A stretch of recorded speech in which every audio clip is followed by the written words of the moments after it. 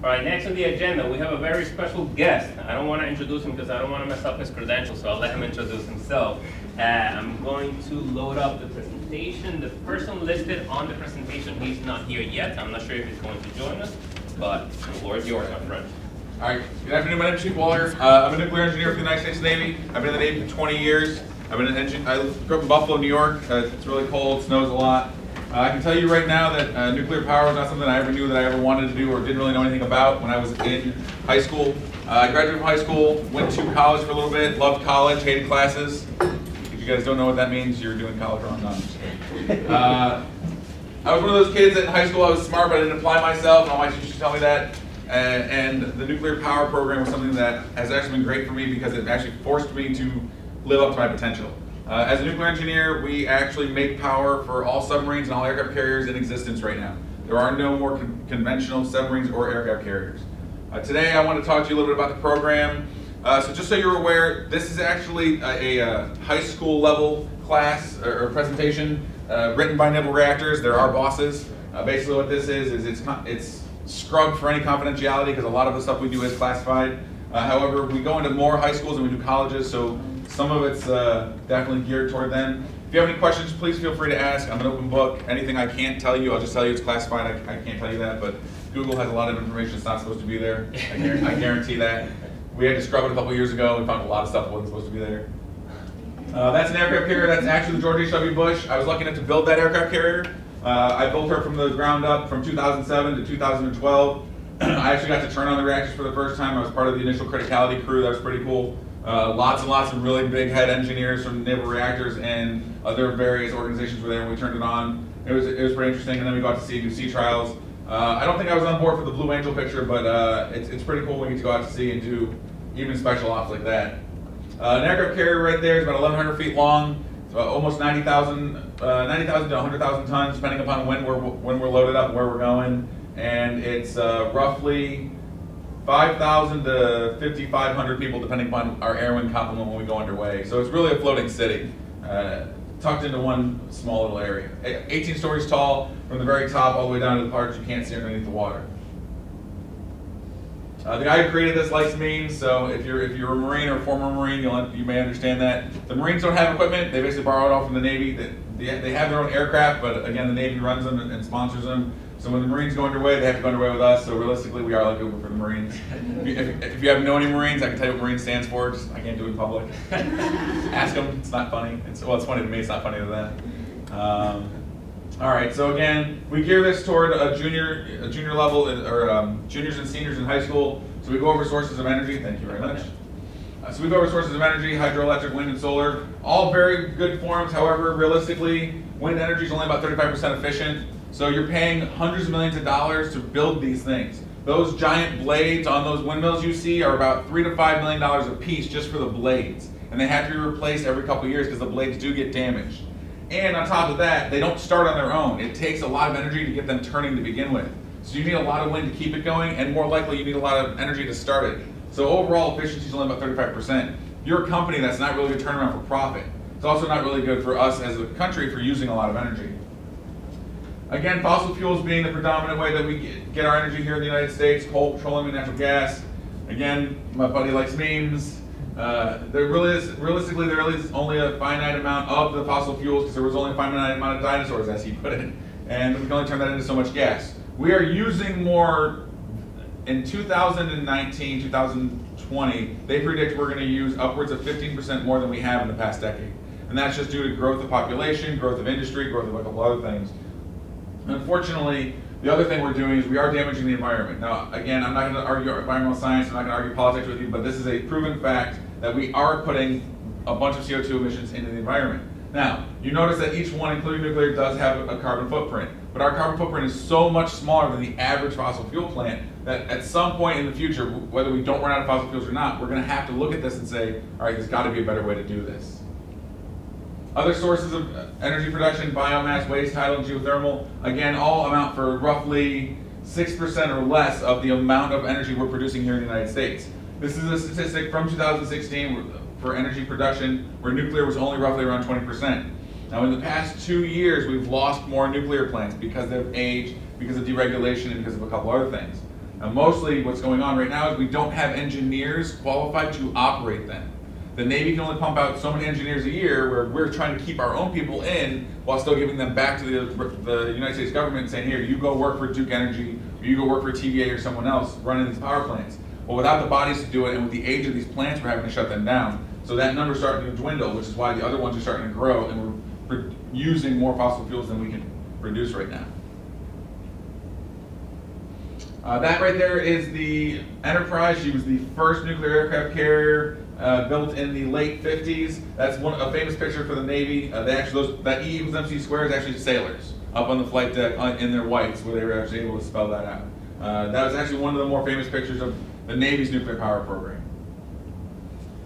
Okay, 1 gram raisin of pure uranium is equated into a pure energy. It's equivalent to 10,000 tons of TNT. More importantly, let me ask you a question, and please be honest. How many of you hear the word nuclear and think that picture in your head? And be honest. Half? Okay. That's more than double that in any high school class that we would normally get. Because realistically, a lot of people in this generation see nuclear or hear nuclear and they think that because of video games, movies, or other various things that have happened in the world. People like us engineers, we don't think that. We hear the word nuclear and we think power, production, safe, things like that.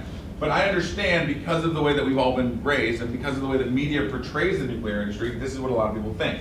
I will tell you right now, it is not physically possible. Now, all of you have taken physics, most likely at some level. All of you understand how the situation or the fission works. This is not physically possible for a nuclear power plant to do. In order to get that type of reaction, you need to weaponize uranium. And when I say weaponize it, nuclear fuel in a reactor, which we'll talk about in a few minutes, is at such a low level. You could try to blow it up in this state, and physically it is not possible to do. By weaponizing it, you actually take it 4 to 5 different times over, so what we use it as in our program. So I can tell you right now, from the nuclear power plants that we operate to any power plant in the world, this cannot happen to one of those. That's a weaponized version of uranium, or most likely plutonium. We talk about fusion real fast. A lot of the kids don't understand fusion. I can tell you right now, if you didn't know, that is the only working fusion reactor in existence. It's in Great Britain. They've gotten fusion to happen for somewhere between 5 to 10 seconds. In those 5 to 10 seconds, their instruments went offline. They couldn't understand what was going on. They said, all right, let's try this again. So they hardened their instruments, and when they did, the center of that reactor got 6 times hotter than the sun. They were able to prove that using calculations. Great, awesome, 5 seconds worth of energy for that much heat. We'll be able to harness that, right? No, they have no idea what to do with it yet. Right now, this is basically just experimental, and they're using it to try to figure out a way to eventually use this to get to the point where we could use it for energy. They're 50 plus years off according to their own research. Now again, someone in this room might be smart enough to go help them. I'm not. But I can tell you right now, fission is the way of the future, and it will be until we figure out a way to safely create power where we don't have to have fission. Now again, I'm not going to go into the pool ball theory, which is what we use to teach it to the high school kids. We don't really talk about more than that. But I can tell you this. In our fission in nuclear power for the Navy, we use uranium-235 for one reason alone. It is the most stable and most dominant form of uranium that can give us a reasonable statistical model that we can say, okay, if I start my core today and I have my initial fission today, odds are, based on the way that we model our core, again, it's not like a gas tank where we just dump fuel into a big tank and burn it out. Our cores are so specialized that if one fuel pellet, which is, by the way, that man's holding an actual uranium fuel pellet. That is an actual uranium fuel pellet he's holding in his hand. It's roughly the size of a pencil eraser. If one of those fuel pellets is 1 micromillimeter off in a Navy nuclear reactor, it will throw our flux off and will roughly kill 5 to 7 years of our core. The average Navy nuclear reactor on a submarine lasts 30 years. A 30-year lifespan is very important in the Navy. Why? That's the lifespan of a submarine itself. You can only go up and down in a submarine so many times before the hull begins to degrade and you have stress fractures in the hull itself.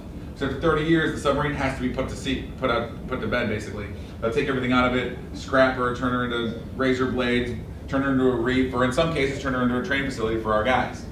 Those fuel pellets aren't just placed by hand. They're actually placed by a computer. But again, that's what we do. Civilian side, they have the same basic type of thing. They have the same basic process, except they basically just dump it into a big fuel matrix. A big fuel matrix that gentleman's sitting in front of, and basically just put it into these giant fuel cells. And each one of those fuel cells is massive. Each one of those fuel cells has some form of moderator in it. That cross right there is normally hafnium or some other neutron absorbing material. They will draw all their rods out, activate the entire core at once, and burn all of their fuel as fast as they can. Effectively, think of taking your foot on your accelerator, slamming it to the floor, and just leaving it there and going as fast as you can in your car. Well, realistically, they want to do that. Why? They're selling you a product. They're selling you energy. In the Navy, we don't do that. We have these giant aircraft carriers. We have these giant submarines that need to pull in and out of port. Well, my buddies right now are at sea. They're burning their nuclear reactor. They burn it at 100%? No. We actually operate our rods such that we get a different flux in the core, so they're at various different levels. Again, it's classified, we can't talk about it too much. But I can tell you that the way we draw our rods out, again, is specialized down that if one of those rods is out of place, the flux in the core will change and will actually cause damage to the core, again, taking life away from the core. The average nuclear aircraft carrier's core will last you about 22 to 25 years, depending upon life expectancy, meaning if I'm operating heavily for one year cycle, and my effective power hours is 300 more than we expected, we're going to have less life in the core. The Lincoln, who was just refueled a couple years ago, she was almost past her life expectancy when she pulled into her refuel. She was past 23,000 full effective power hours. We've only calculated out to 22.2. She was well beyond that, so they had to recalculate a lot of things and do a lot of, let's just say, crazier stuff that my friends have never seen before. And again, I've been doing this 20 years, I've seen some crazy stuff in the Navy. But a fuel rod, fuel assembly is the same basic program for any type of nuclear agency. It's just how well you control your flux and burn of the fuel to how long your cores are going to last. We just, in the Navy, we just do it a little better than most people because of the way ours are designed to do. Does everybody understand? Any questions about that? All right. So 1 kilogram of uranium, which he's holding in his hand, that's equivalent to roughly the size of 1 kilogram of uranium, it will equate out to all of those individual things. So 42 million cans of Red Bull, 5.1 million Big Mac meals, but more importantly, 1 kilogram of uranium. That small amount of uranium in that man's hand was powering the first nuclear submarine, the USS Nautilus. We only used 1 kilogram of uranium to power an entire submarine for over 60,000 nautical miles traveled around the world. She was the first submarine to go into the polar ice caps. She was the first submarine to surface through the polar ice caps. She was the first submarine to do a lot of things that are classified still to this day, including the one I can tell you about, which was she parked herself in a Russian port right next to one of her submarines, popped her periscope up, took pictures, and then went back home. We sent them to the Russians and said, we were there, you didn't even know it. They think it was really the start of the Cold War, but there was probably other stuff before that. But the Russians and the Americans have gone back and forth a lot over nuclear power, both good and bad. But I can tell you right now, in the late 2000s, we jumped so far ahead of them because of how bad the country was over there that our technologies kept increasing. Recently, the Russians have made a giant step in nuclear power, but our submarines are still very sought after, and our information is still very sought after. We are the only nuclear agency with a perfect safety record as well. Core construction is pretty similar in both civilian and nuclear power for the Navy. All of your moderators is all water, so there are other methods out there right now, not used by the Navy, but some of the civilian plants are thinking of using thorium, they're using a liquid sodium, and then a couple other things right now that are ideas being tossed around as to feasibility of using other objects besides water. The Navy will always use water, again, because it's safe and we understand how it's going to function. We're not going to put ourselves in jeopardy. The Russians in Chernobyl were using a boiling sodium reactor when Chernobyl happened, and we'll get into that a little later. But because of that, a lot of people in the industry stepped away from anything besides water. But I can tell you that if you do any research into it, there are other methods out there. We just happen to use water. So again, your control rods are in black, your fuel's in red. It's pretty obvious to pull your control rods out. The neutrons can then interact with the other fuel, the uranium-235 and the fuel, creating more chain reactions, creating more heat, and so on. How do we use it in the Navy? If you can draw this and explain this, you can be a nuclear engineer. Dead serious. This is literally a 4-hour question if you ask me how to answer it. To be a nuclear engineer, the very final question you get at your board, a bunch of people like me sitting on this side, you standing up there looking all nervous. They say, you're 1 atom of uranium-235, or I'm 1 atom of uranium. We don't tell you 235 because we want you to know that. But I'm 1 atom of uranium inside the reactor vessel. Take me to the ocean. By the way, this is the ocean. Get me from point A to point B. It's a 4-hour question. Because of course, every time you say something, I'll be like, okay, well, tell me more about that. Well, tell me more about that. Tell me more about that.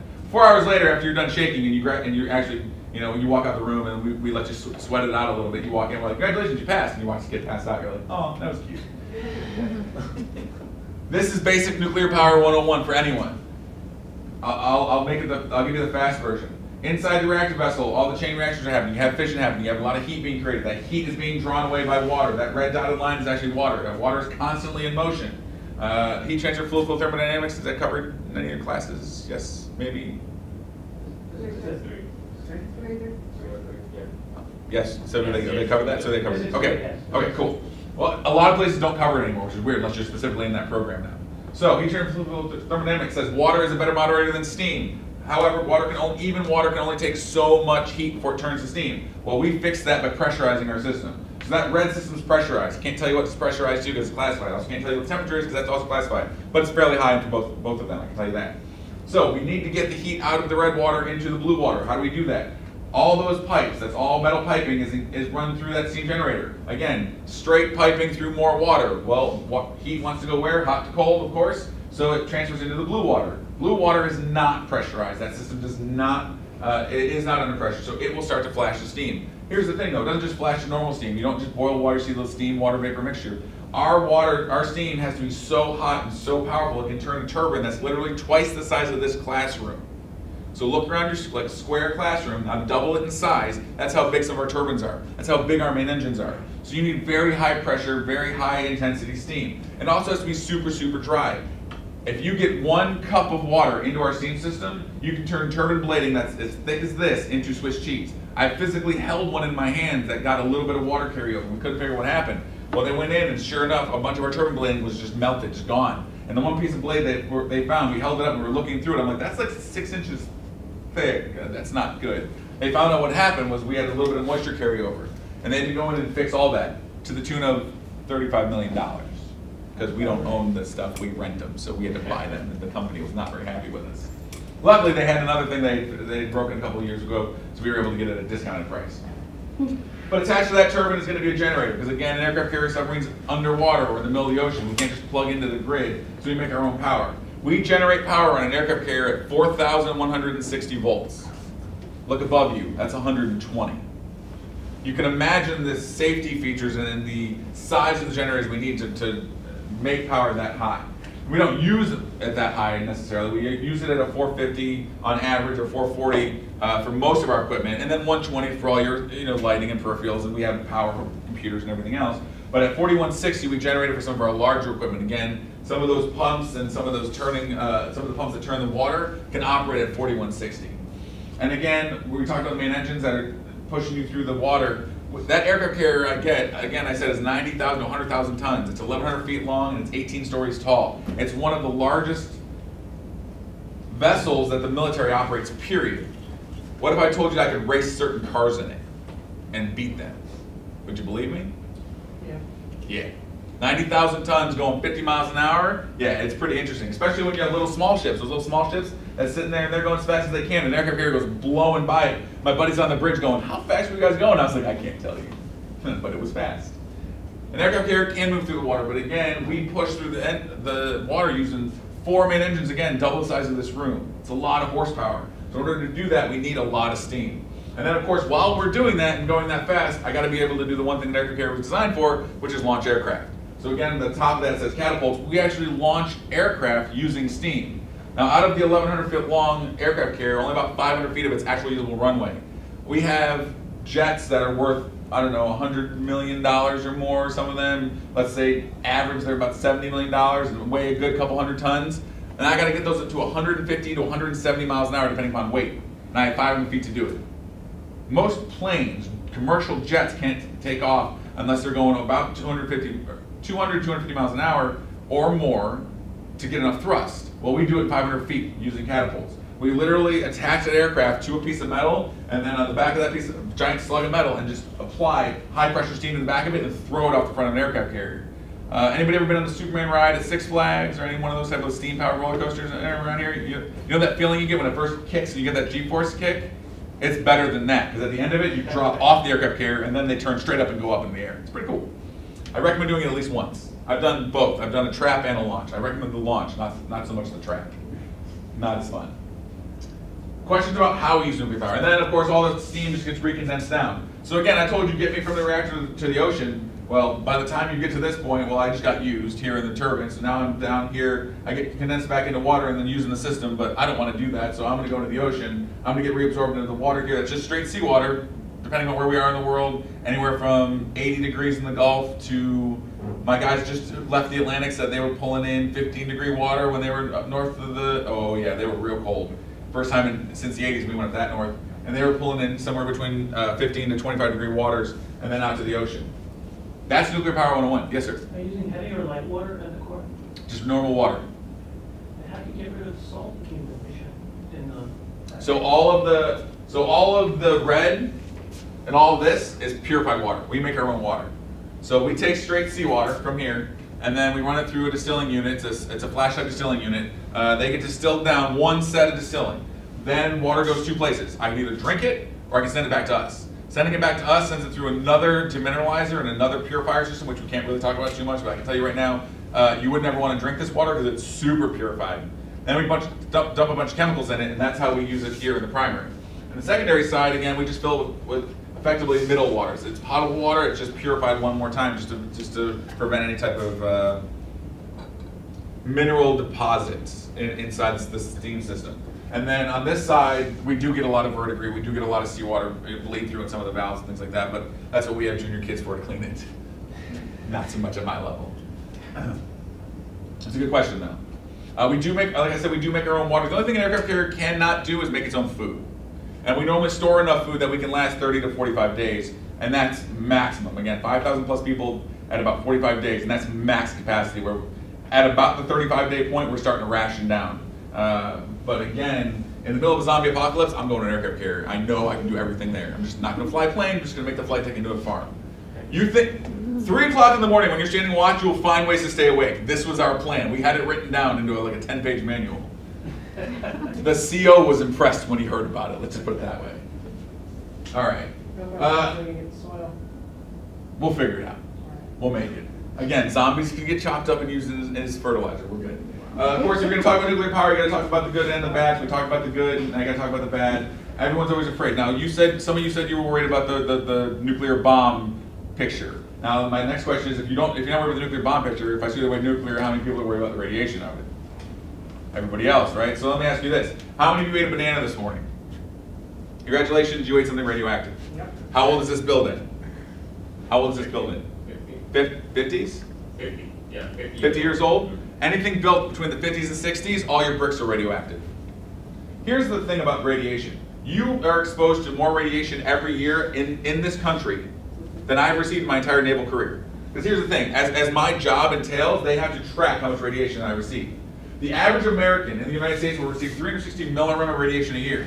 How many of you think that's high? And be honest, 360, that sounds like a big number, right? Until you realize 360 millirem is not a big deal. In order to get any type of actual problem, you have to get into the REM category. 25 to 100, 100 or more, where you start to actually have any type of problem. In my career in the Navy, I've received 298 millirem from the Navy. Now that's exposure from the Navy, not general exposure. That's trackable radiation. My 20-year career, I received less radiation than the average American. Submariners who go underwater and stay underwater for 90 days at a time, 2 to 3 times a year, will receive less radiation from being on that submarine than they would just standing in this country and living in this country, never going underwater. The program is not as dangerous as people think it is. Nuclear power gets a bad rap. It's just like anything else. How many of you drove to campus today? Do you know what your statistical odds of dying in a car accident are? Has anyone ever done the research on it? Very, extremely high. Over 20%. And that's passenger or driver, if you combine them. Here's the thing about nuclear power. People are scared of it because they don't know anything about it. People are afraid of it because they don't educate themselves on it. They believe what the media says. They believe what a TV show says, or in some cases, a video game says. The problem is, you hear nuclear, you hear radiation, you automatically think something negative, because that's the way we've built our brains to function. Radiation's not the big dangerous thing it is. Yes, you can get any one of these number of things. Nothing can happen. How many of you get a suntan every summer? How many of you go tanning, anything like that? You're cooking your skin cells using radiation. Like you watch these high school kids' minds blow when these girls are like, what? Yeah, you're actually cooking yourself with radiation. You do understand that, right? And they start to freak out. I'm like, you're not gonna die, you're fine. Because nothing happens. Or in some cases, your cells die. You get a really bad suntan, you get a sunburn, right? Your skin comes back. You don't die, you don't mutate, you don't have cancer. Your skin dies and rebuilds itself. Nothing bad happens. Genetically, yes, you can have radiation, can have genetic effects. You do realize by looking around this room, you can pick 4 genetic effects radiation has had on the human population over the millennia, and you don't even realize it's from radiation. Anyone want to guess? You want me to just give you the answer? Is it one of those classes I just got to give the answer? Yeah. Skin color, eye color, hair color, and facial structure have all been mutated based on where your ancestors lived. Do enough research, and I've done the research because I wanted to see if this was true, and it is true. They can now prove that every single one of us, no matter where we come from in the world, all came from one area a very, very, very, very, very, very, very long time ago. We all look the same. As the continent shifted, as the population moved around, we had to change. The body had to physically change. And that's from exposure to the sun and other environmental impacts and environmental factors. You can still see it now. Over the past 200 years, they've seen changes in cultures where they can see what people looked like 200 years ago to now. Just changes in local areas. It's very interesting. But again, when you get into that type of research, you realize radiation's had an effect on it. But not just radiation. Sun, exposure, and other environmental factors. And then of course cancer. Yes, I can never tell you that radiation is not 100% safe. There are possibilities to get cancer. But your possibilities of getting cancer increase exponentially with what you do with it. Like smoking. Why is smoking so bad? It's not because of what's in the cigarettes, it's the alpha particles you're putting into your body. Look at the radiation you receive per year from smoking. Cigarettes have alpha emitters in them. Not the tobacco. I smoke cigars all the time. Cigars are safer than cigarettes because cigars you're basically just smoking straight natural leaf. When you smoke natural leaf cigarettes, it's the same type of thing. It's the chemicals and everything else that go through the filter and everything else. That's what you're putting in your body. That's why it's so high.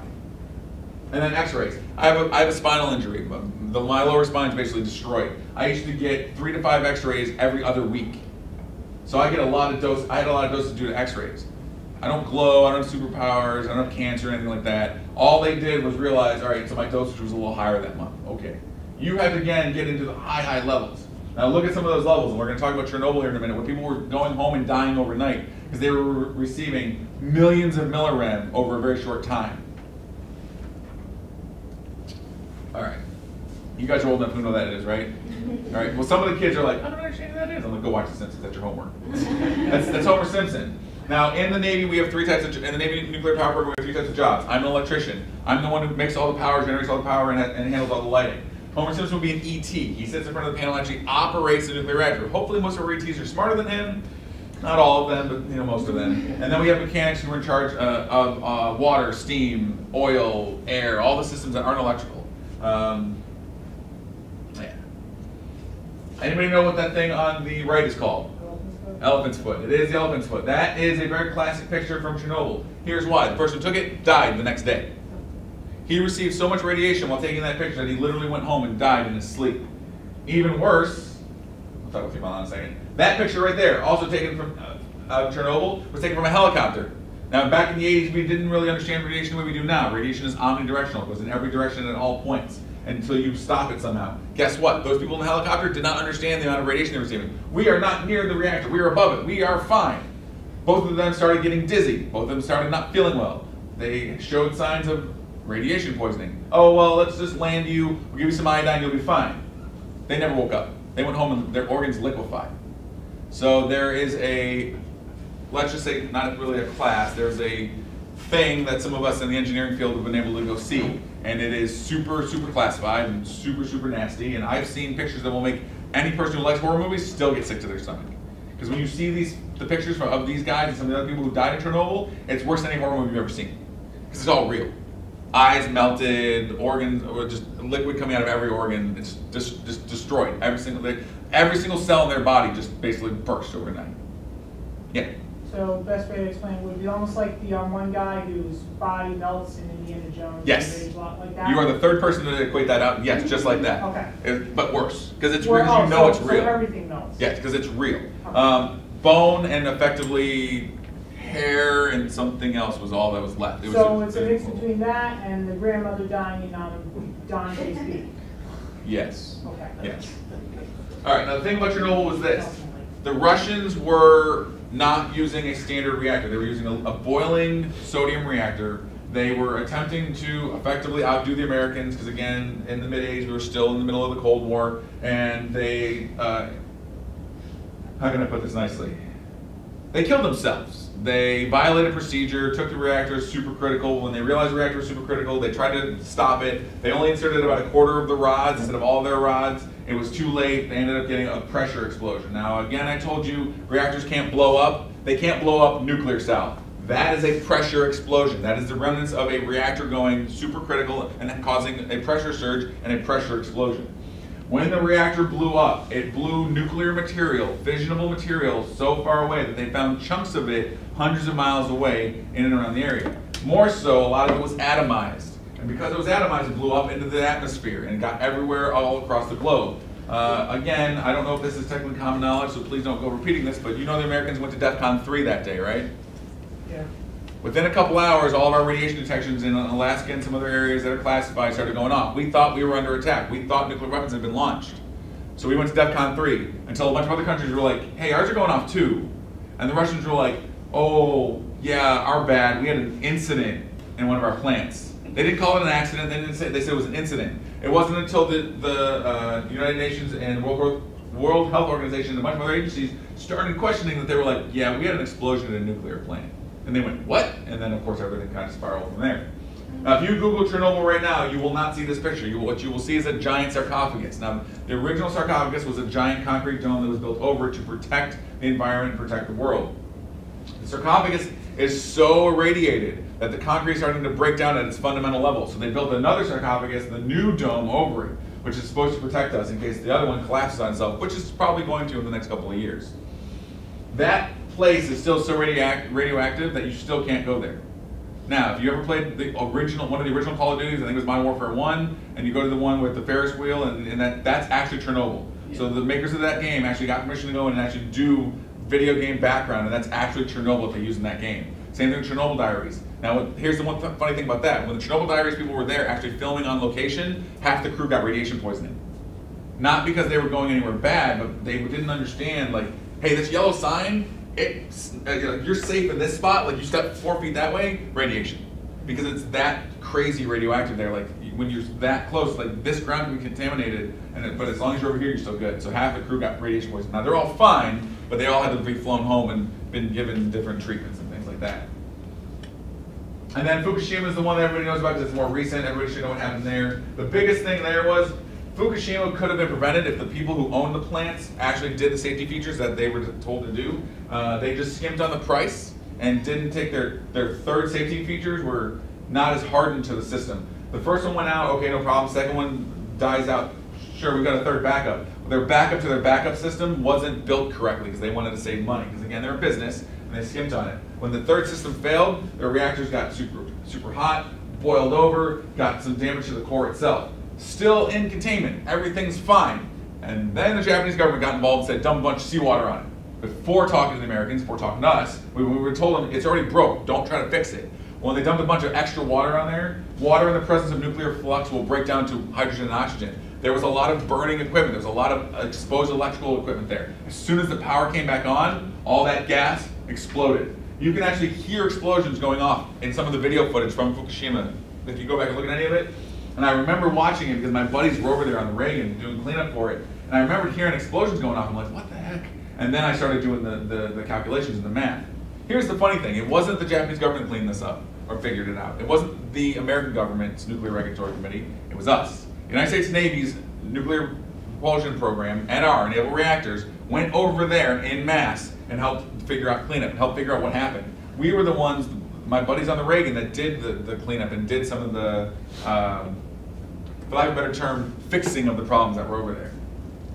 Now, I told you nuclear power is super safe, right? I keep telling you that, like you have nothing to worry about. Yes, there was an increase in background radiation from both this one and 3 Mile Island, which happened here in the States. The one at 3 Mile Island, 80 bananas. 80 bananas worth of radiation was released in the environment. The nearest town didn't even get a background radiation increase. Right around the plant, they got a background radiation increase of 0.005 from 80 bananas worth, which is 0.008. So the background radiation, because of where it leaked into, because of this spread of everything into the water, the background radiation was barely detectable. The only reason we even knew it was there is we went looking for it. Fukushima, on the other hand, the general area around it has increased in and around that area by a lot.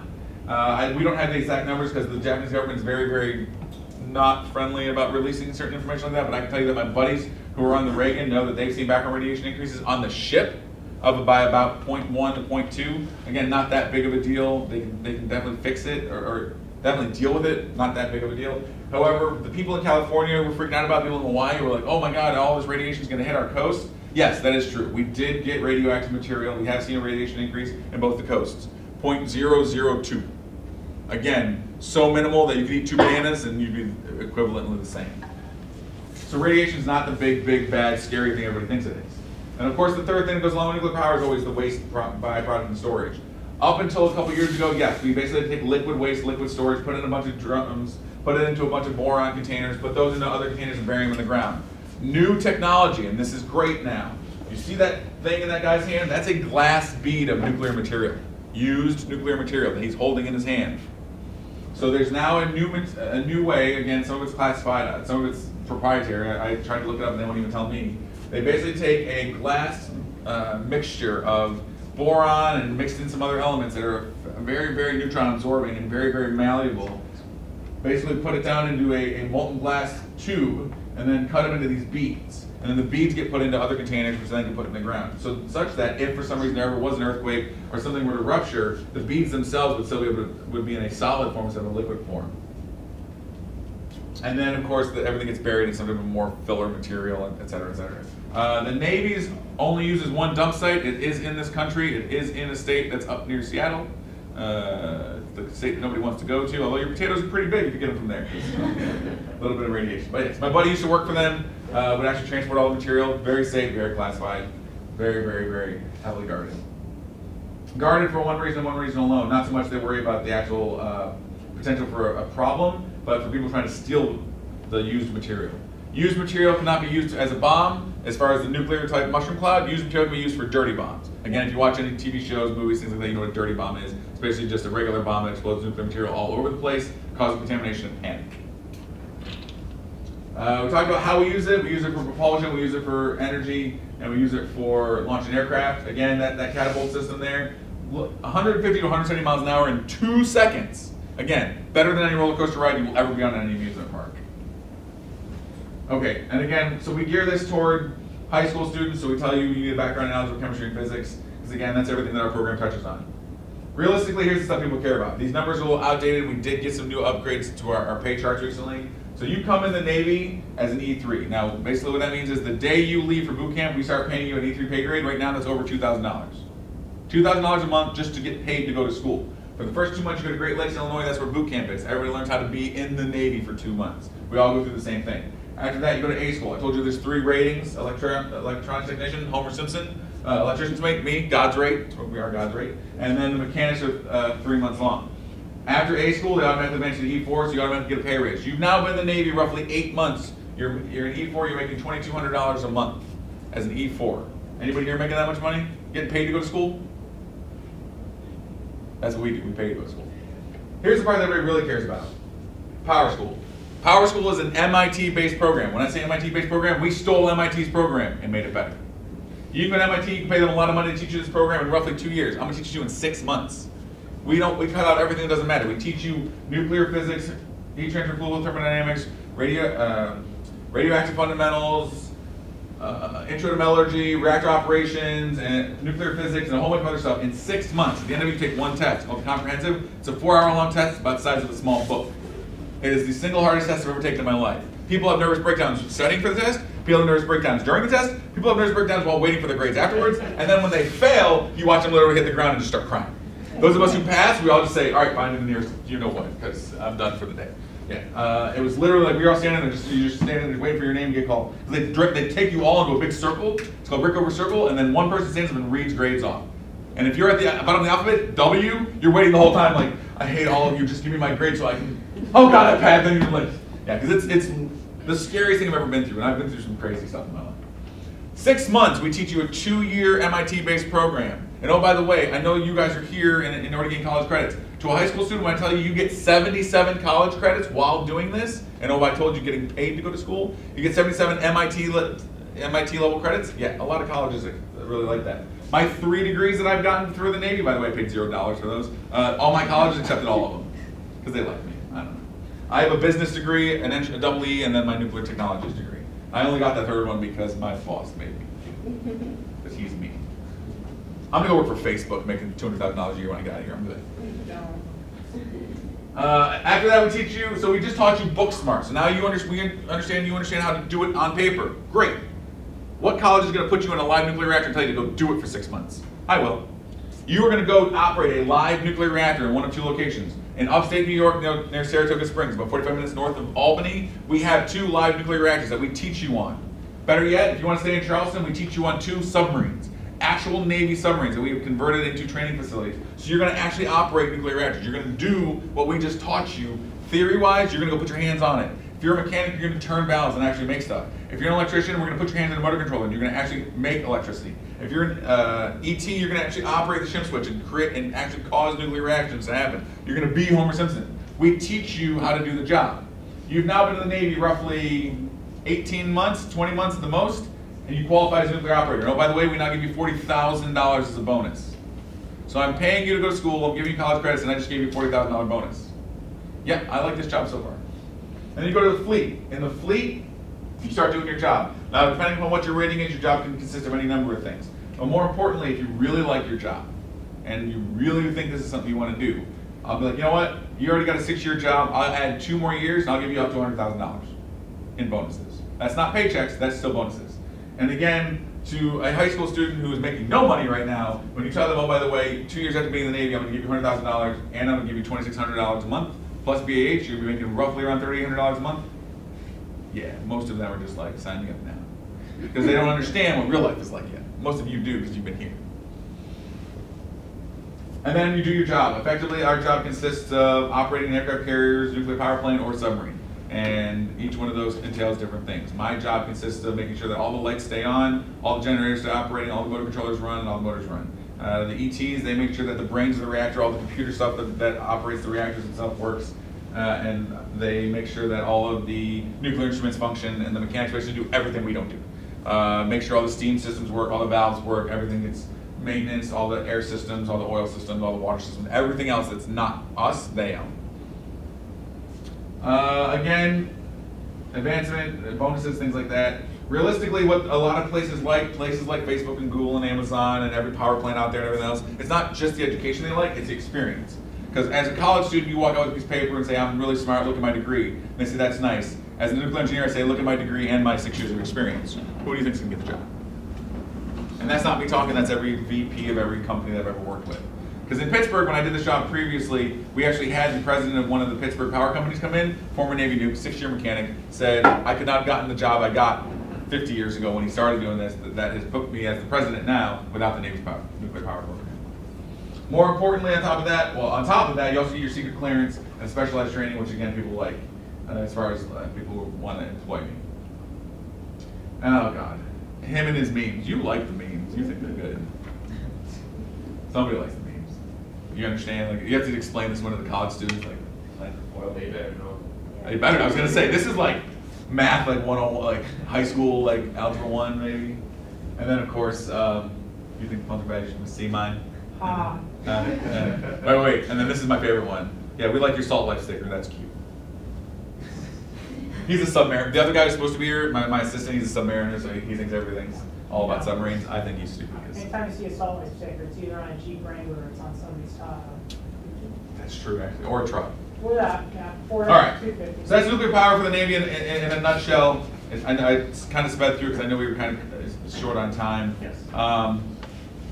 Pedersen DeVito, who's the local Navy recruiter here, he's going to pass out some surveys for you and then his business cards for anyone who's interested. The surveys are a way of us finding out if you do want more information and us contacting you so that we can talk one-on-one. I can give you more detailed background. We can talk about requirements to join the program, et cetera, things like that. And then the survey is also a chance for you to get information on any other Navy opportunities or topics that are out there. Because we're one job out of, help me, 200 and some jobs in the Navy that we have. So I just happen to be a nuclear engineer and specialized that I've been doing this 20 years, so they bring me out here to talk to the STEM classes, AP physics for high schools, things like that, the higher level classes that may be more apt to this program for people who are into engineering. I told you I have 3 degrees. I got my nuclear technologies degree, again, because my boss made me do it. I have my double E, so my electrical engineering degree, and I have a business degree because my wife and I are trying to start a business. So I just recently got that 3rd degree. The Navy's paid for all of my degrees. I paid for no out-of-pocket costs for my degrees except for my books, but most of my books were cheap. So I think total complete out of cost, I'd say I'm under $1,000 for all 3 of my degrees. On top of that, I have experiences in the Navy that no one else can ever touch. I've met sitting presidents. I was re-enlisted by one of the presidents. I've met heads of state. I've ate and drank in countries I would never have been able to do, things that I've been in the Navy. I got to participate in certain rituals in certain countries just because I was there at the right time. So there's a lot of stuff about the Navy in general that we don't necessarily touch on in this, but it's just one of those experiences in general. Does anybody have any questions? I talk fast. I'm from New York. I'm sorry. I have to forget I'm not always in New York. I mean, it's Jersey. You guys should be used to this, right? Okay. Speak as fast as you do. Well, in PA, I had to slow down all the time because like they would be like, "Dude, you talk too fast." I'm like, guys, questions, comments, concerns. Please do any not questions? feel. Seriously, like, Yeah. I have a thick skin. Like, you can literally say pretty much anything to me, and I'm not gonna be offended. Or ask questions. And if it's okay with them, I think we can share this presentation Yes. with you guys so we can get some of the details that. So this is again, this is created by Naval Reactors, my boss in DC. They basically, again, we build these programs, gear them for high school students just because that's our target market. But one of the things that I started to do, and senior chief over there can attest to this, one of the things I wanted to do since I came to the district was I wanted to get into colleges because I remember being in your seat. And I remember being a college student who maybe was going to college because I thought it was the right thing to do, but I just wasn't driven in the right direction. But I knew I liked science. Physics, engineering, math, in high school, like, I was great. But history, English, like, I'm not reading some stupid book and giving book report. I'm not telling you about some country I don't care about. But, you know, you let me give me a math test, I was ace in math tests. You give me physics, and I was able to tell you, you know, how something worked. I'm an analytical mind.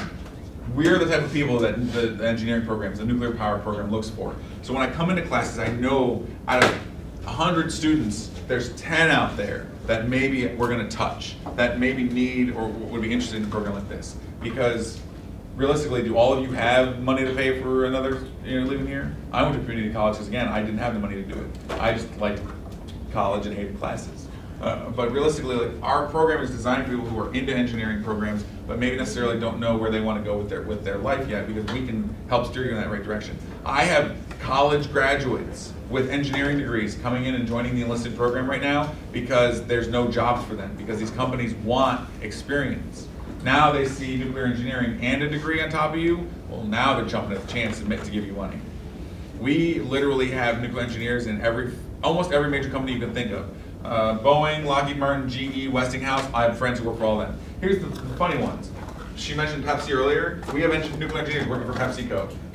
Anheuser-Busch, Bausch & Lomb, Procter & Gamble. They're like, well, what do they do there? We have chemistry specialists or mechanics who specialize in chemistry for the nuclear reactors. And we talk about chemistry for the water and everything like that. My buddy got out of the Navy and works for Anheuser-Busch. You know what his job is? Check the water purity before he makes beer.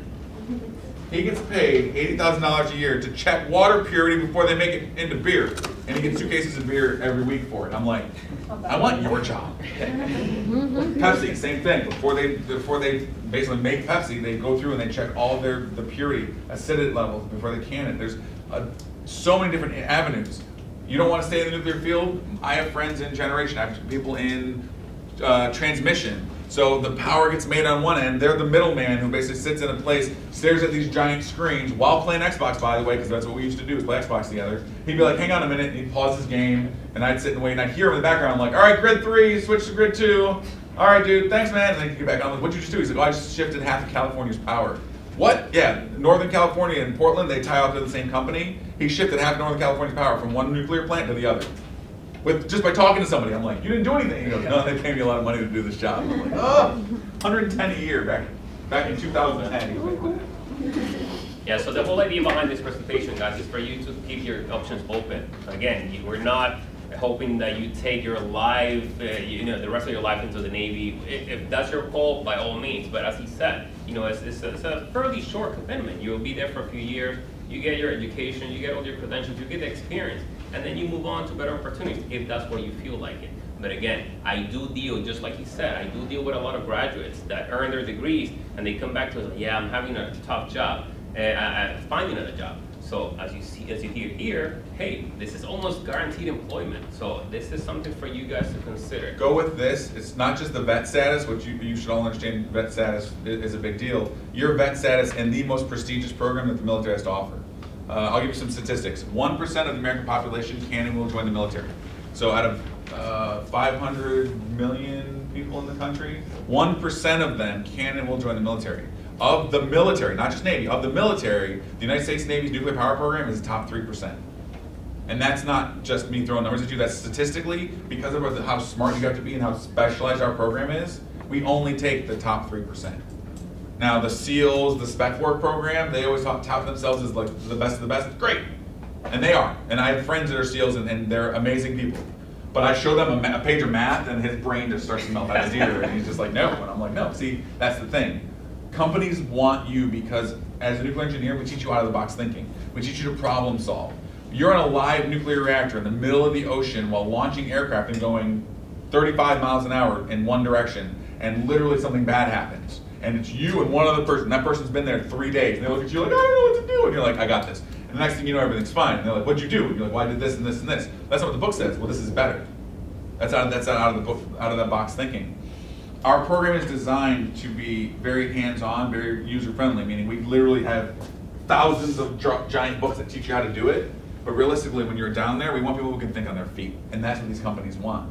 Facebook, they're not hiring nukes to be nuclear engineers for Facebook. We're data center engineers. I don't know anything about data center engineering, but I'm going to run 2 data centers. Why? Because I can look at you and be like, what's your job? You're my mechanic? All right, what's broke today?